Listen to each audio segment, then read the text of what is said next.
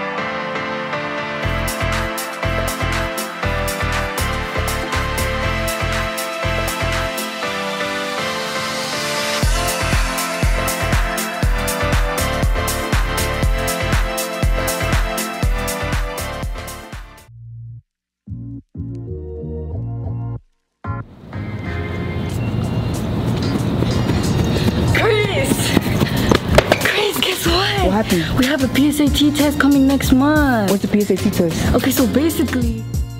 The PSAT, or Preliminary Scholastic Aptitude Test, will be administered on October 25th. Take the PSAT in 8th grade to get early feedback on your knowledge in the areas that matter most for college and career readiness. The PSAT 8 through 9 takes 2 hours and 25 minutes and includes 3 tests: the reading test, the writing and language test, and the math test. Most of the questions are multiple choice, though some of the math questions ask you to write in the answer rather than select it. The following table shows how much time you get for each test and the number of questions for each test.